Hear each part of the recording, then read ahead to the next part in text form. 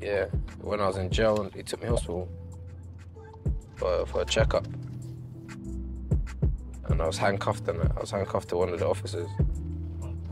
Everyone was just looking at me in the hospital. It was wild. Yeah, they're not trying to operate today or night, they're just trying to check it. I think they're just gonna check it and see what they can do, and then you get me. But apart from that, I don't know, man. We're just gonna see what they have to say, innit? His appointment is for an injury he suffered in prison almost a year ago.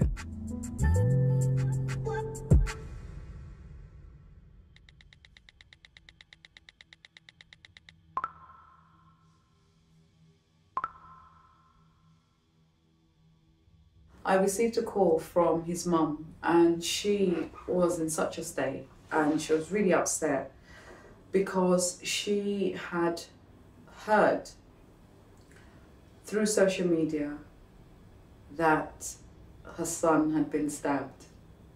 She thought he was dead.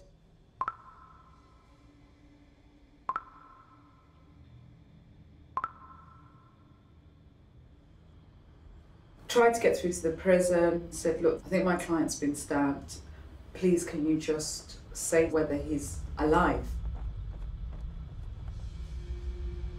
They wouldn't tell me anything.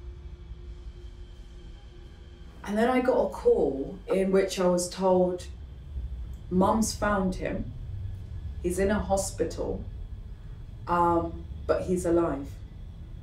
And it's something to do with his eye. He's been stabbed in the eye. The attack has left him almost blind in one eye. But he's hoping to find out if anything can be done to save him.